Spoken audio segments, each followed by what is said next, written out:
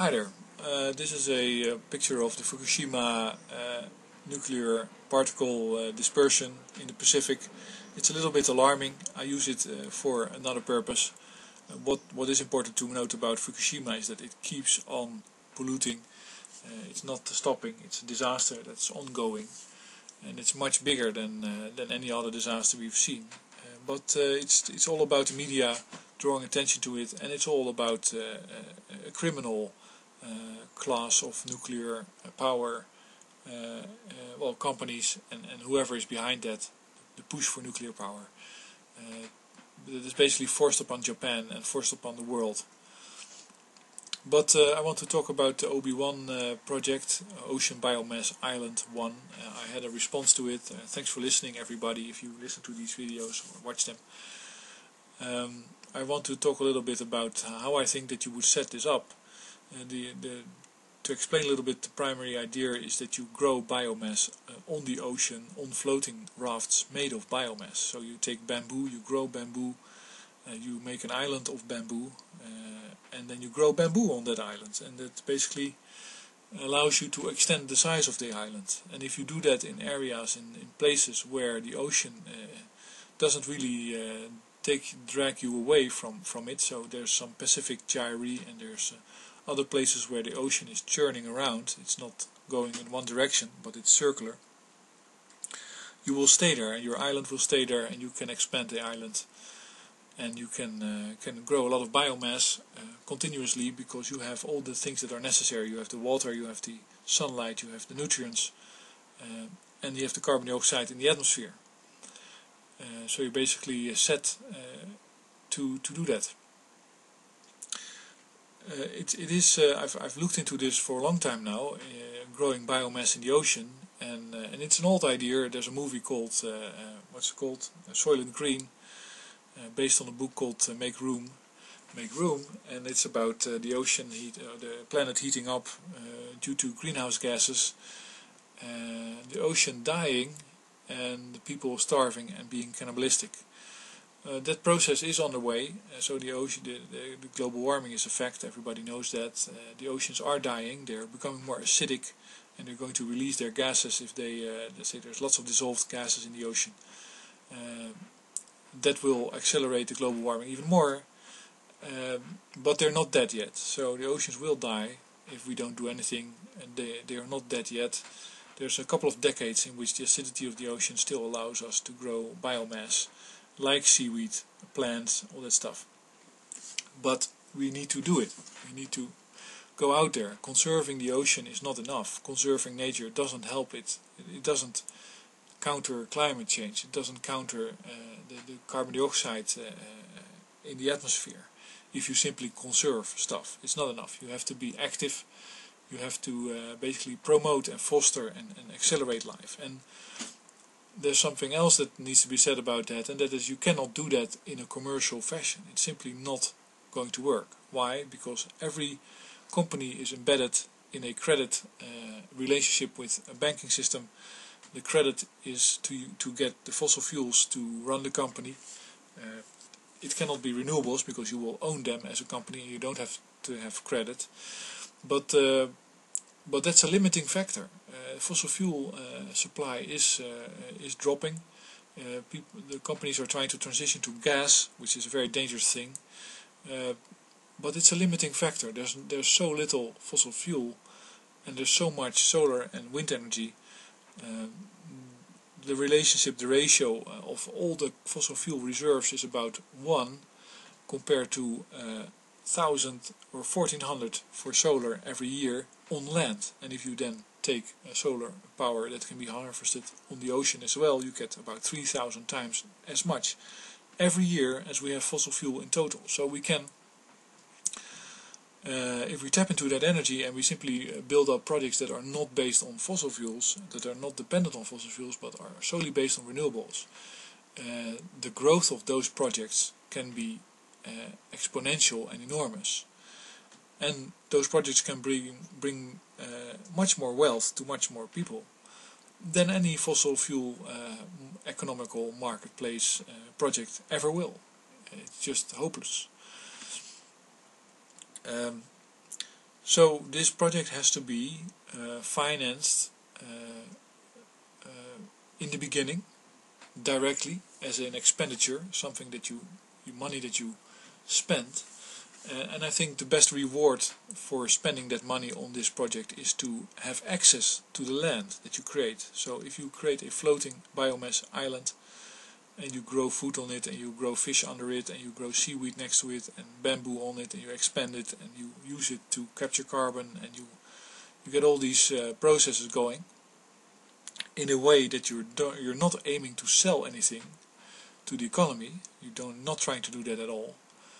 And you want some reward, then access to that land, to that country, basically, I think is the best reward. So you basically, one of the approaches that I've been thinking about is to sell parts of ownership of the OB1 island. Of course, with conditions that you can never sell it. You own it, you have access to the island, and that's it.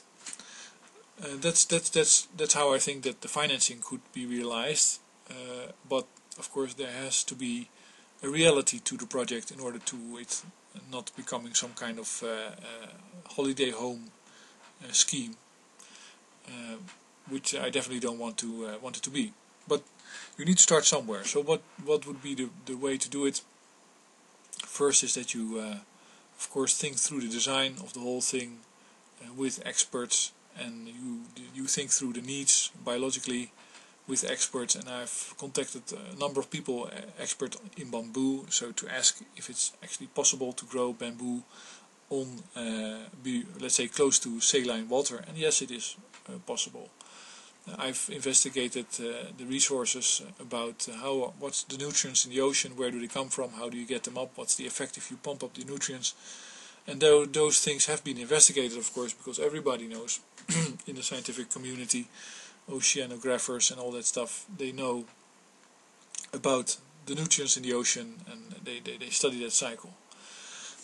There's really a lot that I probably don't know, and that still I could still find out. But I think I know enough to trust that this concept is viable. Mangroves, bamboo, and other types of reeds and fast-growing organic material can float. And so then the next question is, how do you set up this type of island?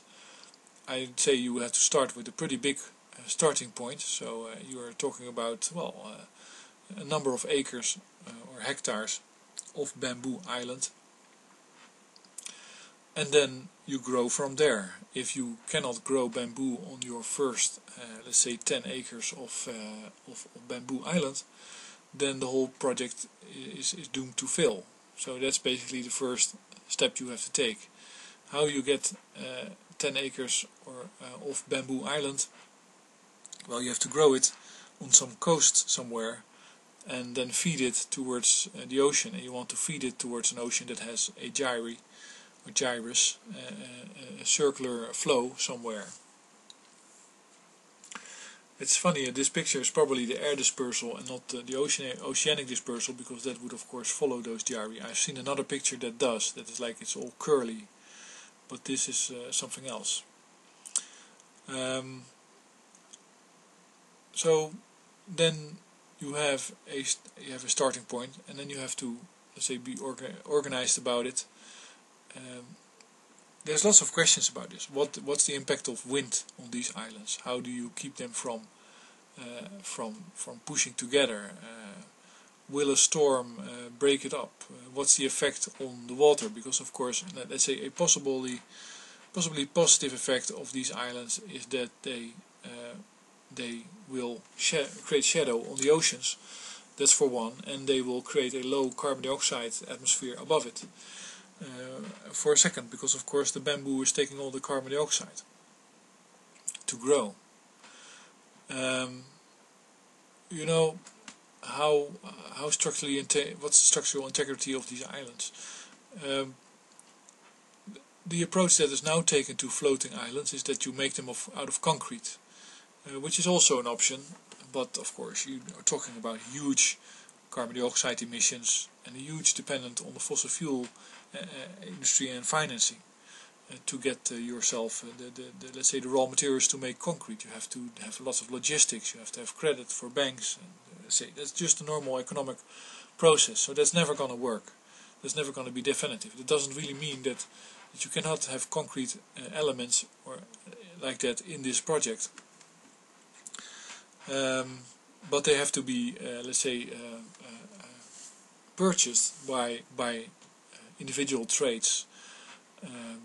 The best way to go is to, I think, have units, island units that have a special purpose. So you have, unit for growing bamboo, and then you try to figure out what the exact size has to be pretty much secure if it's on the outside of the island. So let's say 1 acre strips of bamboo islands, or hectare, is maybe better because the acre is smaller, I believe. Hectare is 100 meters by 100 meters. To grow bamboo, that's one.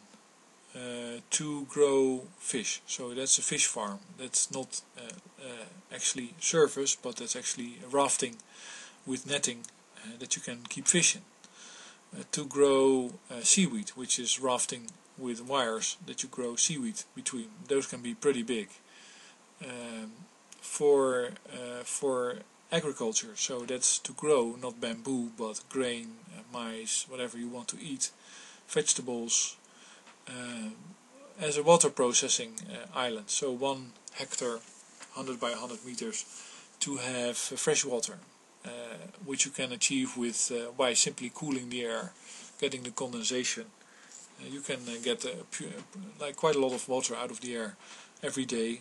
I'm talking about 6,000 liters or something like that, useful amounts of water, without having lots of reverse osmosis and expensive stuff. You have to have a wind turbine or a windmill for that, so you can have a vertical wind turbine, which you also could use to pump up the water from the deep ocean for the nutrients, which you have to feed to the seaweed, which you then feed to the bamboo, to the land. So that's water desalination, living quarter islands, pyrolyzation, which is a process of burning without oxygen, by which you basically create pure carbon and methane, for instance, or gases. And the gases you can burn in engines and motors to do whatever you want, whatever you need. So maybe you want to have, I don't know, some kind of processing plant, a chemical plant. You can do that all with the gas that you generate from the biomass that you grow on these islands. And you can then dump the coal into the ocean. Of course, you have to do that in a way that it becomes inaccessible for a long time. And maybe other chemical processing plants, because there is a potential for lots of beneficial nutrients and food items. You have to keep yourself alive. Maybe you want to have a recreational zone. But of course the core of the whole thing is that a large percentage of it, if not the most of it, is biomass growing, so bamboo, which is then turned into either charcoal for dumping or into more island. And that's basically, and the way to start it could be that, of course, you start somewhere with a couple of hectares of island, but you can start in several places doing that, by several groups, and if you do it like that, then you will have a more robust organization. So you start in North America, in South America, in Australia, in the Philippines, in Africa, on the other coast, Morocco, South Africa, and South America. Everywhere you start this process with, in a coordinated fashion, with the same type of, you exchange your knowledge, and the only rule is that the people that pay into it are the participants, and the whole thing is not for economical exploitation. The problem with that is, of course, that there's always corruption, and even the most noble organizations cannot resist the fact that people grow old and are replaced. So you have to have some kind of